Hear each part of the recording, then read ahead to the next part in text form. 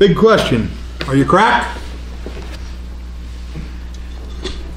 When I was in high school, I didn't pay too much attention to history.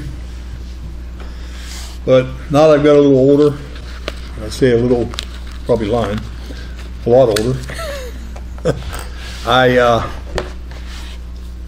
kind of love history. We went down to Gettysburg, me and Mary and Angela, one summer, and we spent 3 days down there looking at all the history and everything, and I really liked that.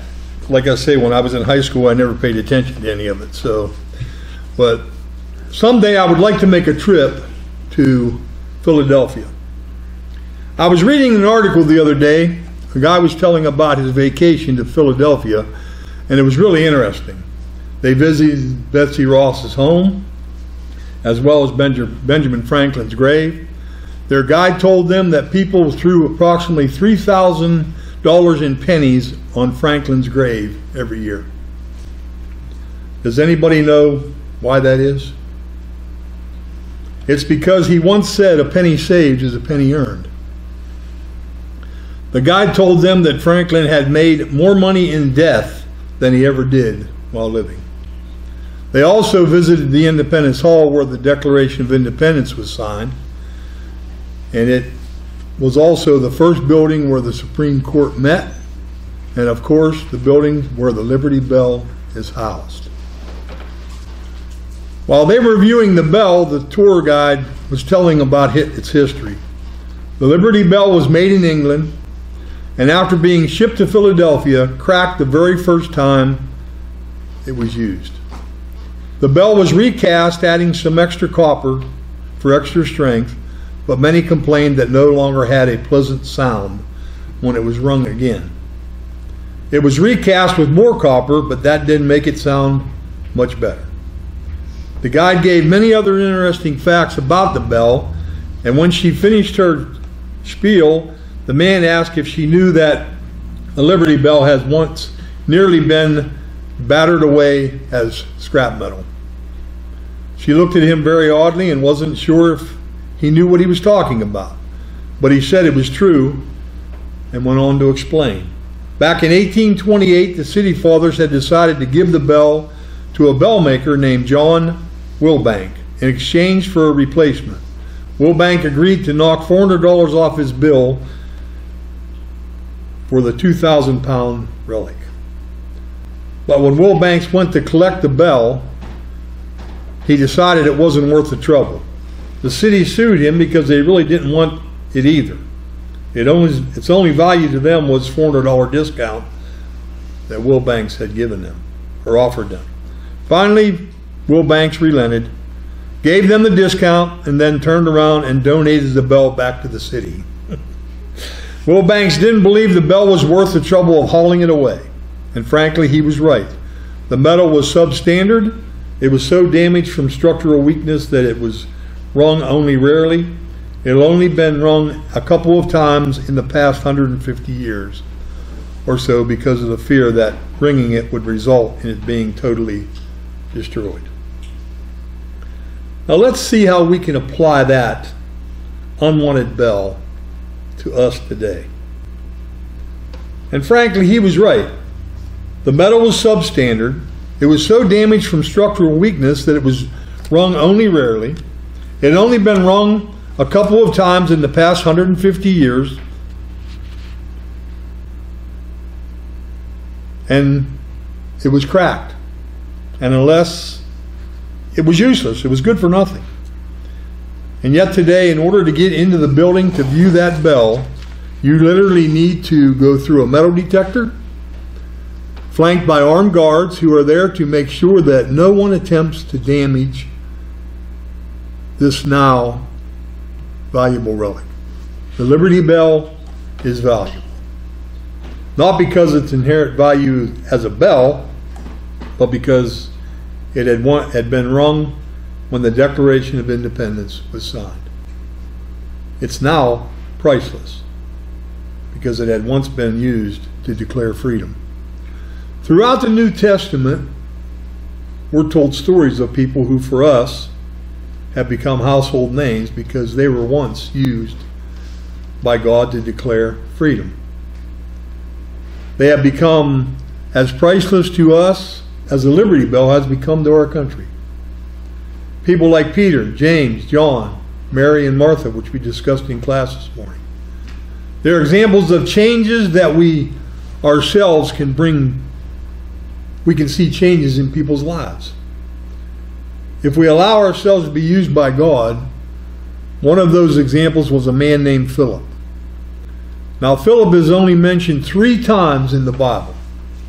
When we're first introduced to him, he's being nominated by the church to be one of the deacons to help take care of the distribution of food to the destitute widows in the congregation. It's not really a high-profile job, but Acts 6 tells us that he and the other 6 men who helped in this ministry were required to be full of the Holy Spirit and wisdom. Not too long after Philip was nominated and given that responsibility, King Herod began to persecute the church in Jerusalem, executing the apostle James and imprisoning Peter. Many Christians, including Philip, fled for their lives to other cities and regions. Philip went north about 35 miles to a region of Samaria and promptly began to share his faith with the people in that city there. We're not told how big this city was, but as soon as he arrived, he began preaching about Jesus and converted nearly the entire city to Christ. Now today, if you want to be a preacher, most of the religious world would require that you be ordained. How are you ordained? Is a group of church leaders must vouch for your knowledge of scriptures and your love of Jesus. And that group of church leaders would have laid their hands on you, ordaining you to preaching the ministry. Now we know we don't need to do that today. Most churches would require a preacher to have a Bible college education, and many even require seminary training. But as far as we know, no mortal man had ordained Philip to become a preacher. He hadn't gone to Bible college or seminary. He hadn't preached at a church on Sunday morning, and he may not even had taught a Sunday school class. So why was Philip preaching? Because he was open to being used by God. And as a result, this deacon of the church changed the lives of dozens, perhaps hundreds of people, just because he was open to being used by God. In addition, because he was open to allowing God to use him in that city, God gave him another special assignment. Philip was sent to preach to a high official from the court of the Queen of Ethiopia. Uneducated, just a common man, but God called him to go and to do his work. He was being used by God. Now I got to thinking, why did God send Philip to perform this important task? The Ethiopian eunuch was an important person. You'd think that God would have at least sent Peter or John or Andrew or one of the other apostles to speak with him. But he didn't. Why not? Why not send in the important church leaders, the big guns, to preach this treasurer from Ethiopia the gospel? Why send Philip? He's not nearly as important as all those other guys. Remember the story of Paul's conversion to Christ? Paul's on the road to Damascus. Jesus confronts him, blinds him, and then sends him on to Damascus to wait for someone to come talk to him. And who does God send? Who does God select to give this special message to Paul? This man who would become such a powerful leader in the early church. This man who would plant so many new churches and who would write nearly half of our New Testament. Who does God send? Does God send a delegate from an important church in the area? Does God send one of the half-brothers of Jesus, like Jude or James? Does God send some apostles? No. He sends somebody named Ananias. And even, does anybody know how many times Ananias is mentioned in the scriptures? One time. That's it. And even then, we know virtually nothing about him. We don't know if he was a leader in his local congregation, whether he'd ever been given any special responsibilities before. For all intents and purposes, Ananias is a minor player on the Bible stage. A godly man, no doubt, but seemingly not one of the powerful leaders in the church of his day. Now let's think about that for a minute.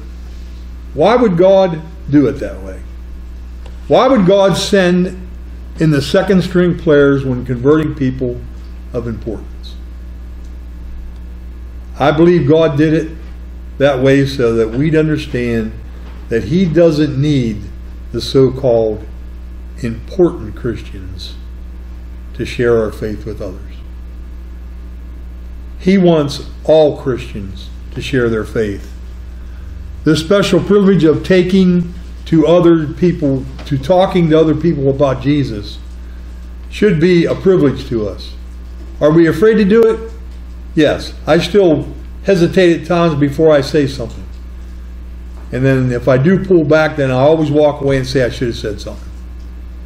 But it's only human nature, because you don't want to be rejected. It's just common knowledge. You don't want to be suggested. He wants us all to share our faith with everybody that we come in contact with. It's not just the domain of the super Christian, whatever that is. Bringing people to Christ is what all believers ought to strive for. A man observes that scriptures compare us to sheep. We read in Psalms 100, verse 3, "Know that the Lord, He is God. It is He who has made us, and not we ourselves. We are His people and the sheep of His pasture." And then he asks, besides wool, what do sheep produce? Sheep, more sheep. That's what they produce. That's right. Sheep produce sheep. The flock of Christ will increase in direct proportion to how we sheep do what sheep do.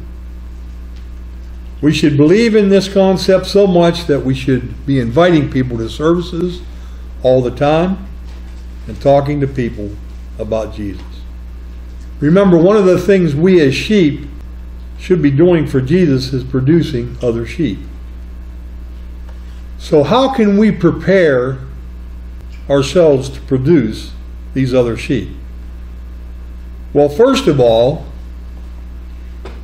we need to put ourselves into it. We need to be eager to do it. We cannot win people to Christ if they can't see the excitement for Jesus in our lives.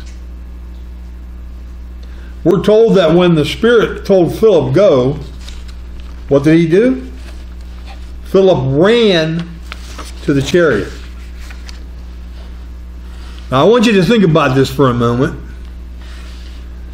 When was the last time we ran to tell someone about Jesus? And the question we need to ask ourselves is, are we excited about Jesus?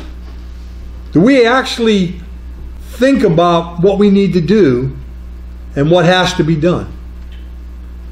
Excited enough to run and tell someone about Jesus? Acts 8:29 tells us that he did just that. So Philip ran to him. Philip was excited about telling the man about Jesus.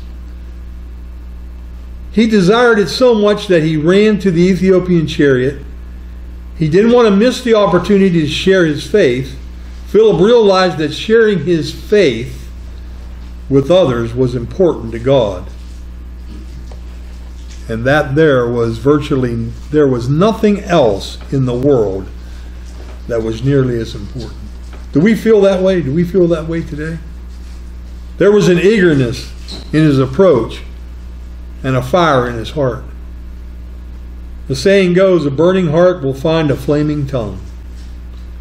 Our excitement for Jesus should be a little like the excitement of this little boy I read about. It was a true story told by a mom who wrote that he and her husband had spent the day moving from their farmhouse into their new house in town. Early the next morning, their 3.5-year-old ran into their bedroom to wake them up. She dressed him and told him to play in the yard and to quit bothering them while they unpacked. About 20 minutes later, he came running back into the house all excited. "Mommy, Mommy," he cried. "Everybody has a doorbell and they all work."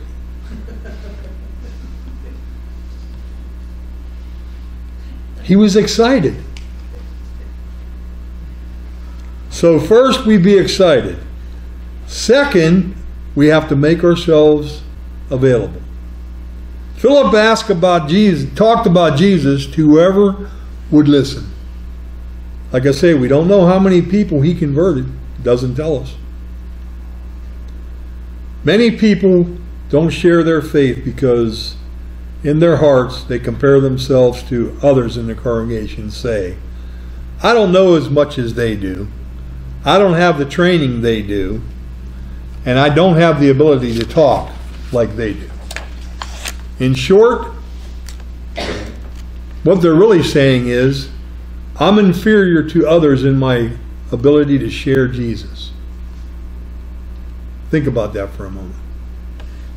What can you do in your everyday life to actually share Jesus with people? You may see yourself in much the same way that the people back in the 1800s saw the Liberty Bell. It's a piece of junk. In fact, it was such a piece of junk that nobody would even haul it away. I don't know what it would be worth today, 2,000 pounds of copper. That would be quite, I know it probably wasn't pure copper, but still, it would be worth quite a bit of money. Our value depends on our availability. Let me repeat that. Our value depends on our availability. When the Liberty Bell was made, there were other bells that were better made, that had a more pleasant ring, that had no imperfections. And yet none of those bells have nearly the value of that Liberty Bell because they didn't proclaim our nation's freedom to the world. The Liberty Bell has value because it was available. It was there when the need arose. Does anyone know who Jerry Rice is? The younger kids probably know here that he was a longtime star for the San Francisco 49ers football team, among others. And he's considered one of the greatest receivers in the history of football. In fact, his talent was obvious even when he was in high school, drawing many big league colleges to approach him with scholarships. He was interviewed back in Black Entertainment Television. They asked Rice, "Why did you attend small, obscure university like Mississippi Valley State University in Itta Bena, Mississippi?" Rice responded, "Out of all the big-time schools such as UCLA that recruited me, MVSU was the only school that came to my home and gave me a personal visit." Now think about that for a moment. We need to be available. Jerry Rice was won to the small college because that college was there when he was looking. That college's people made themselves available to give him the attention that he needed to sign. Be excited, be available, and be prepared.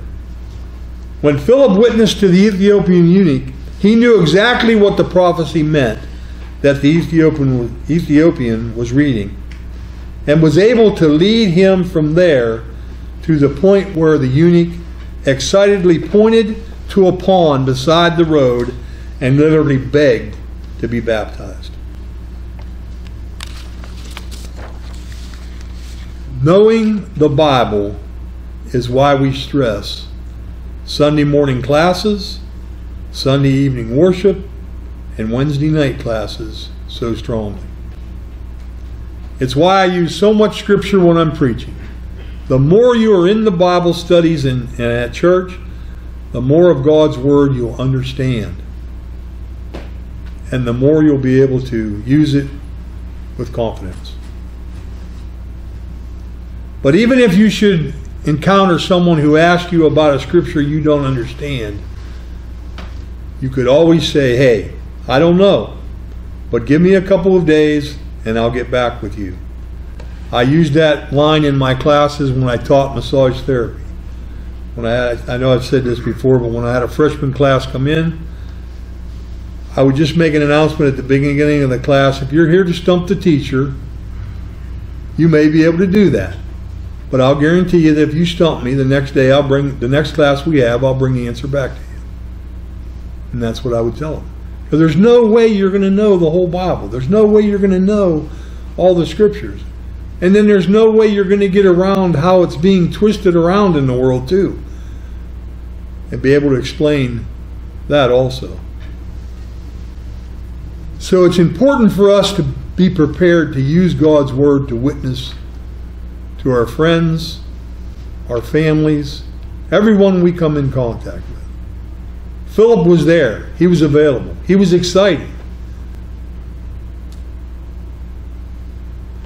In Acts 8:26 we're told,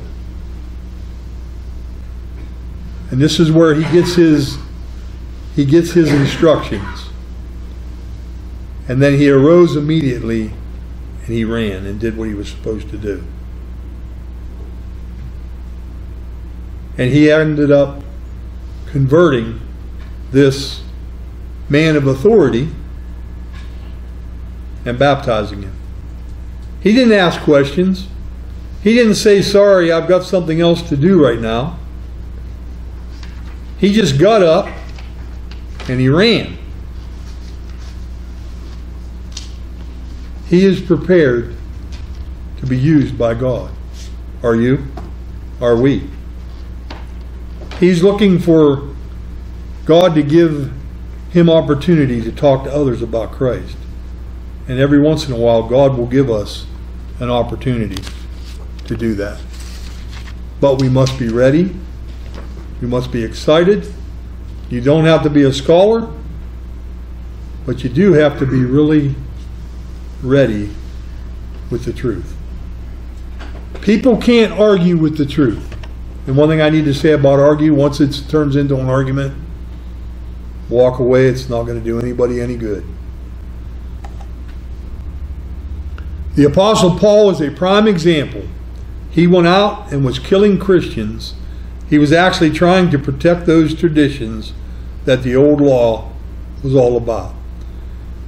And even things that men such as the Sadducees and the Pharisees added to the law, he was trying to protect those things even though they were false. Paul felt that he was doing the right thing, and Jesus had to tell him he was wrong. In that encounter on the road to Damascus, he told Paul what he needed him to do. In closing, I want to share this cute story with you. It reads, in my freshman year of college, I had 2 Jewish roommates who knew I was a Christian. One day I found them sitting looking very unhappy beside an open window in our dormitory. I asked them what was wrong. We want to play basketball, said one. We've looked and looked but can't find a ball. Hey, Paul, said to the other with a mischievous look in his eye, Do you think Jesus has a basketball we could play with? Well, maybe he does, I grinned. The big grin. I'll pray that Jesus will send you a basketball right now, but if he does, I expect you to thank him for it. Okay, they said. So I bowed my head right then and there, and I prayed aloud to Jesus for a basketball. Within 5 seconds after my amen, a basketball fell through the open window into the lap of my roommate, as if it had fallen straight from heaven.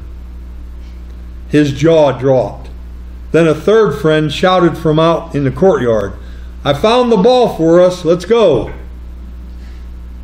They claimed it was a coincidence. I responded, "You know whom to thank. We need to be thankful for Jesus, for what he'd done for us, dying on that cross, that cruel cross for us. If you have a need this morning to be baptized, we can do that for you. Or if you have a need to come back to the Lord, we can pray with you. Please come as we stand and sing.